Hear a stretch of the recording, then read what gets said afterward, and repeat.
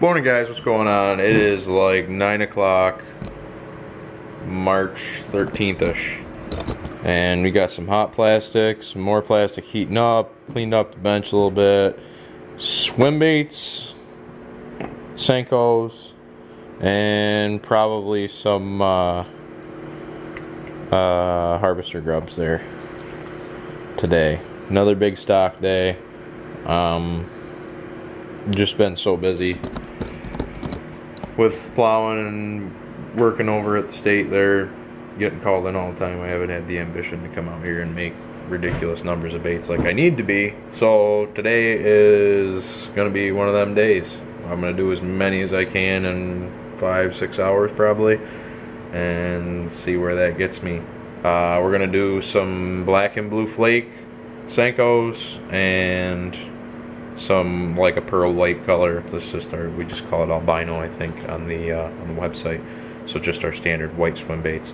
Probably gonna do some alewife ones too. Not really sure on that, but probably gonna do some alewife ones. But anyways, I'm gonna quit rambling and get to bait making. Get this sucker set up. Perfect. All right, so we got 3 cups of hot plastic here. Make sure if you're gonna hold the cup, you got your glove on. You wanna make sure you're being safe doing all this stuff. Or at least if it's hot anyways. You'll see me do a lot of this without a glove. That's just because I'm stubborn, I guess, and I'm asking to get hurt. But I'm gonna try my hardest from now on to start using all my safety stuff. I do have vent fans up there on the windows. This stuff does put out some kind of nasty fumes. You just want to make sure you're getting good ventilation all the time. So anyways, I'm going to go ahead and stir this up a little bit. Get some black colorant here. This is, there's no numbers on it. It's just Lure Craft black. Give her a good shake there. Go ahead and toss that in there. About 30 drops or so. And then we're going to go ahead and put some of this Lure Craft 3.5 hex glitter in there. Ballparking you about a quarter tablespoon, or quarter teaspoon, sorry. Quarter teaspoon, maybe like, I don't know, a third of a teaspoon, something like that. Go ahead and get this bad boy stirred up.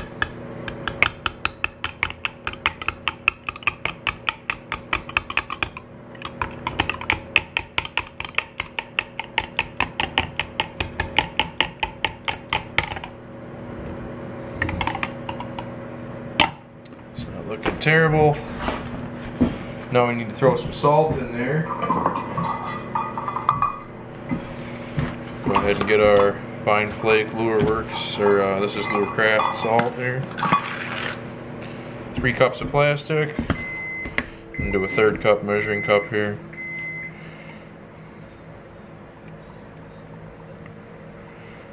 I think that's going to be good for that one. I got a little bit less than 3 cups of plastic, so I don't want to put an extra little scoop there.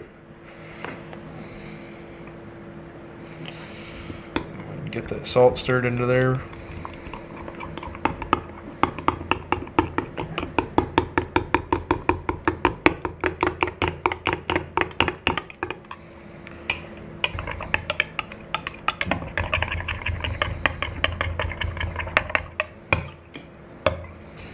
Alright, that looks pretty good. Hopefully you guys can see that okay. It's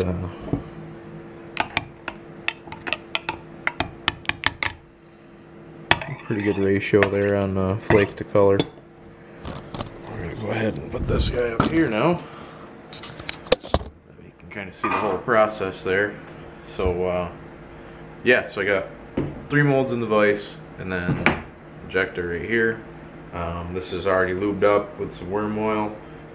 I would have the 4th mold in the vise, but I can't get it all with the 1 inch. So yeah, I'm gonna go ahead and shoot these up. Just gonna put this down here. get that salt stirred up a little bit. Draw up. Push out any air that's in there because it looked like I had a little bit of bubbles in this when I heated it up. Dry that up again nice and slow.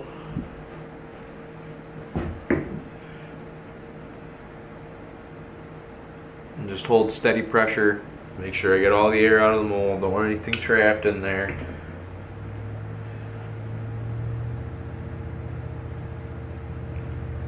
See there. One more time.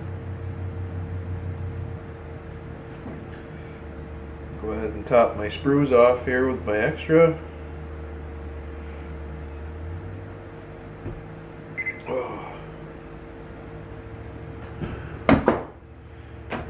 Go ahead and pop this right back in the microwave here and swap it for our swim baits blend. Get that in there a little bit. I probably should clean that off a little bit. Now this is dead on floating worm, but worm blend isn't really tough enough for them swim baits. The pike kind of tear them up pretty bad, I guess obviously, but the bass even like rip them up pretty good. So I've got like, I don't know, a tablespoon of hardener in there. Nothing crazy, but there is hardener in this. Just so you guys know. Well, I guess I better pull that out. That guy out. This guy's got to go back in there for maybe another minute and a half.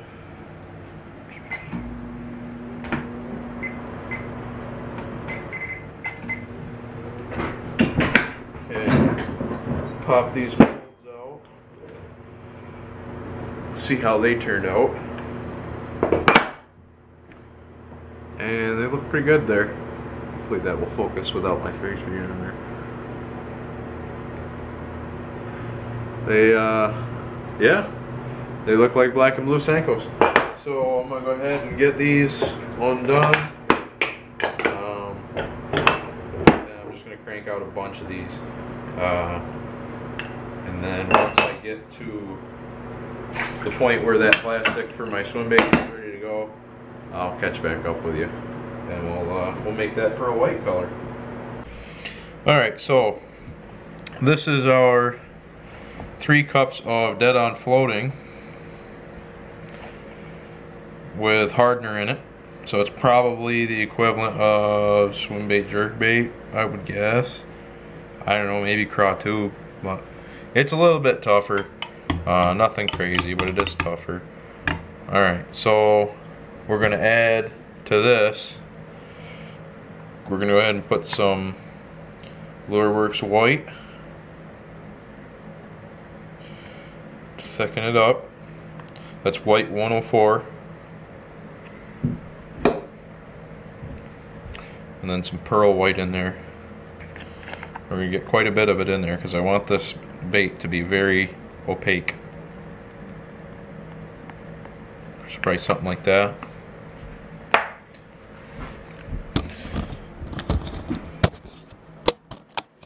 I'm going to go ahead and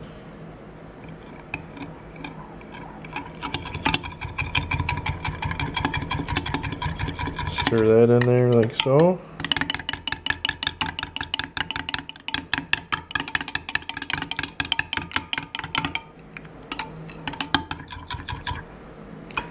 I don't know if you can see that or not, but I got some shimmer to it there as it runs off the knife. And that's what I'm looking for right there.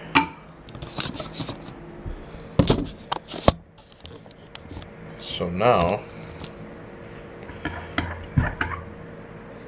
that looks pretty good, I guess we're gonna come from right up here and we're gonna go ahead and shoot our swim bait.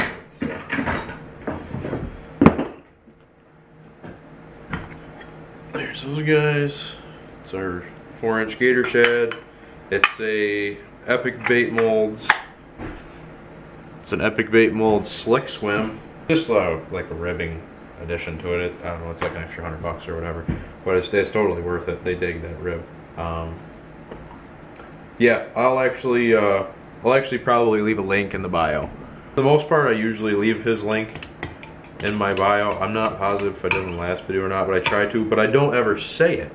So nobody ever knows to look in the bio. But I'll have the link for these in the bio. Okay, that's enough. Time to make some baits. I gotta move this injector up a little bit here.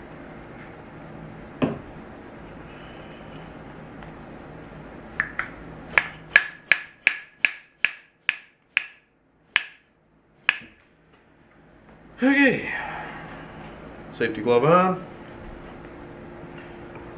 Get this right down in here, draw up, push your air back out, draw up again. Kind of swirl that off there a little bit like so. And just to make sure I'm holding steady pressure. And when I inject the swim bait mold, I'm injecting it significantly slower than I inject the other molds, and I'm holding pressure for a lot longer. Because with that head coming up and then grouping back down into a point, I don't think I have one sitting right here, but anyways, the head is wide and then it narrows down at the neck where the sprue meets. There tends to be air bubbles trapped in there. And I don't know if I'm just messing something up or if I need to run this stuff through a vacuum chamber or whatever, but the only way around that seems to be going a little bit slower, which is like whatever, no big deal. It takes a tiny little bit longer to shoot here, or whatever this is, 12 of them. But just make sure you do that. And I would have to believe that like little ripper molds and whatever the hell else you're doing probably are very similar to that.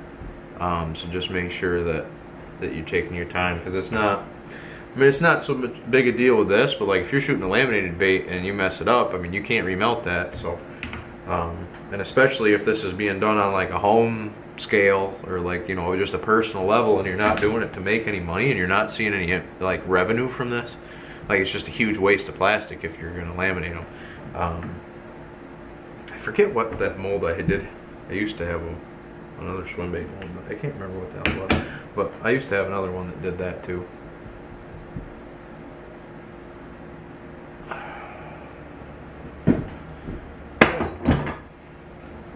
Good thing about these though is they don't draw enough plastic. You don't have to top the sprue off at all. I have never topped one of these off, and I've never had them draw any more than that right there. I don't know if you can see that. It takes a little dimple, and that's it. It's all these things draw for sprue, which is super nice. It does kind of save you a little bit of plastic, and the mold does cool down a little bit faster.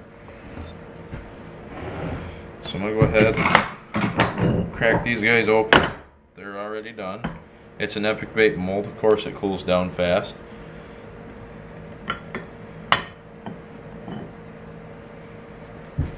And there you go. As usual, they all come out real good. A little soft, but there you have it.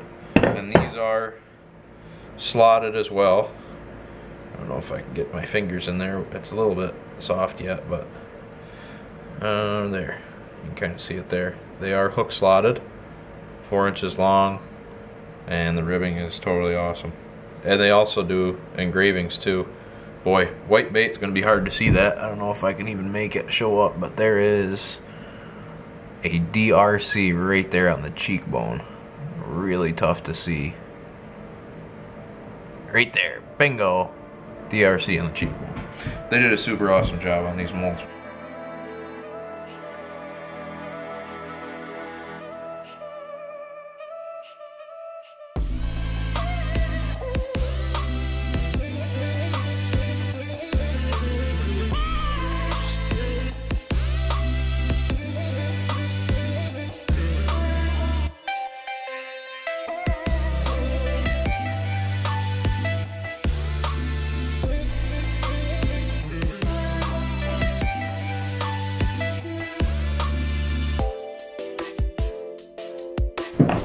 Alright, so I got 2 cups of plastic in each one of these already heated up. This is both of these are floating blend with hardener because we're gonna do swim baits in the alewife color.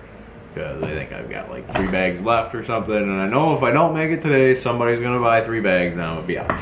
So this is gonna be our top. This is gonna be our bottom.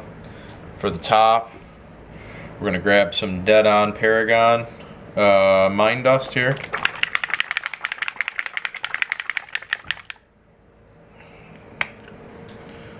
Go ahead and get that.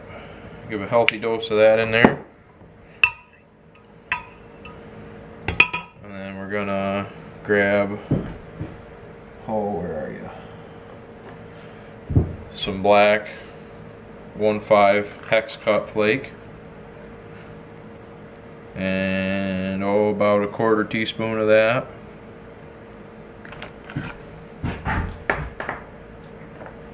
Some silver 1.5 hex cut flake. Same thing, probably about a 1/4 teaspoon of that.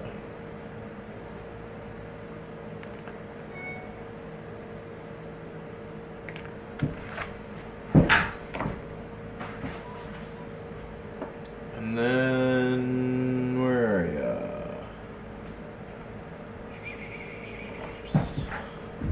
Some of this 1.5 gunmetal. It's just like a, it's like a gray, pretty much. And then we'll do about probably 1/8 of a teaspoon of that. Pretty little measurement there. Go ahead and get this all mixed up here.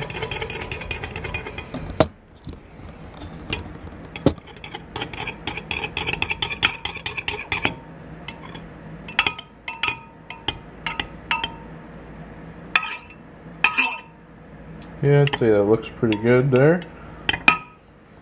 Then we're going to go ahead and get our bottom ready. We're going to take a little bit of white here. Get some of that in there. Just a couple drops. Get this knife cleaned up here a little bit. That should give us like a white stain to it. Alright, now we're going to take our, where'd you go? Pearl white here. Get some of that in there. Just a little bit, nothing crazy. We're going to go ahead and hit it with some of our, where are you? A little bit of our blue highlight here.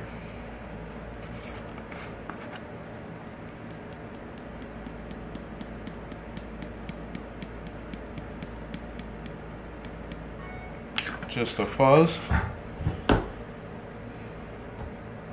And we'll stir this in and see what that looks like. I think we might need to go a little heavier on the white.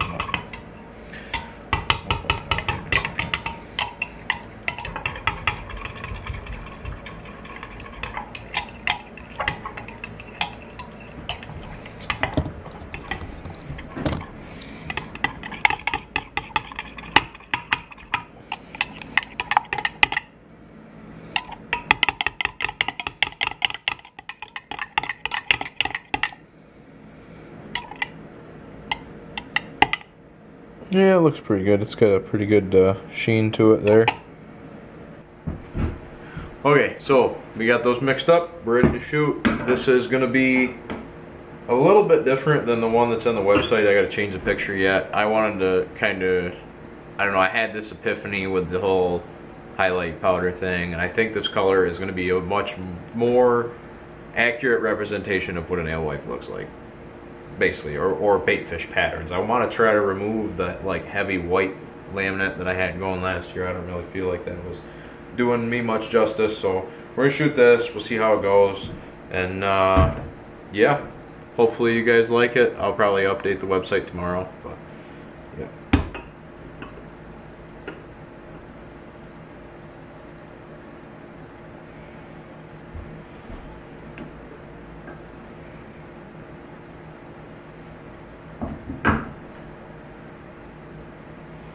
Make sure you're doing steady pressure.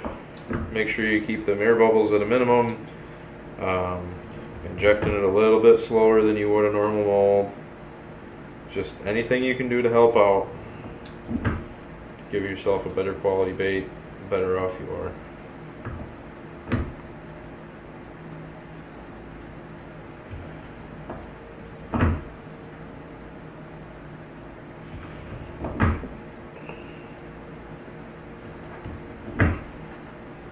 Can already tell you I didn't like the way it looks just because I can see it on the sprue.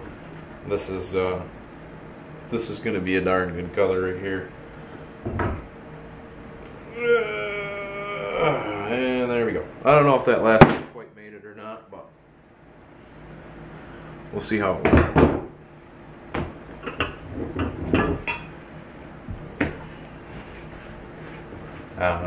Okay, these guys are ready to crack open. Yeah, I like that significantly better than with the white bottom. It's just like a really clear, kind of opaque looking bottom. Oh, we'll get my face out of there, I guess. Clear, kind of opaque looking bottom. Alright, they look good. I'm gonna crank out a bunch of these, probably throw you on time lapse again.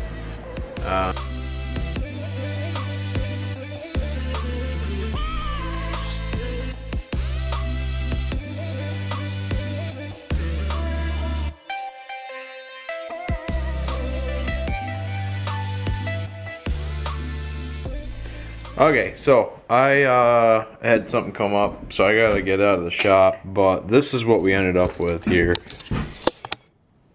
We got, so probably 15-20 bags worth of our albino, and then our new gator shed in the alewife color there. I like that significantly more without that white belly. You can see that hook slot in there too with this color. You can see that shape right there. So that turned out really good. Super pumped about that. Probably gonna ditch Super Shad, so if anybody wants that, that'll probably be on sale soon. And then our you know, black and blue SENKOS. Can't really mess them up. And I did sneak some chartreuse and white harvester grubs. Those will go up on the website probably Sunday too, because that's just a killer crappie color, so you can't go without it. All right, I'm gonna peace out of here. Thanks for watching. Don't forget to like and subscribe. It means a lot to me. We're almost at 100 subs already. Can't believe it. So at 100 subs there'll be another giveaway. Not sure what I'm gonna do yet. Probably something with some panfish baits and some swim baits, because shortly it'll be time here anyways locally to get after the perch, crappies, walleye, and pike when that May bite comes around. So yeah, really appreciate it. Link is going to be in the description for all of my molds. Everything I run is Epic Bait molds, so that'll all be there. I can also link all of my glitters and colorants and everything else, plastic too, even though I'm shortly gonna be switching to bait plastics from Dead On, but I've got a handful of buckets left over. So yeah, so also don't forget to leave something in the comments for me. Tell me what you want to see next. Do I need to get an open pour mold? Do I need to start cranking out some of these giant swim baits I'm seeing all over the place? They seem to be pretty popular. I don't foresee them taking off in my area, but that doesn't mean that you guys don't want to see it. I want to do what you guys want to see. So yeah, thanks for watching. Again, can't thank you guys enough for liking and subscribing. It means the world to me. Have a good one.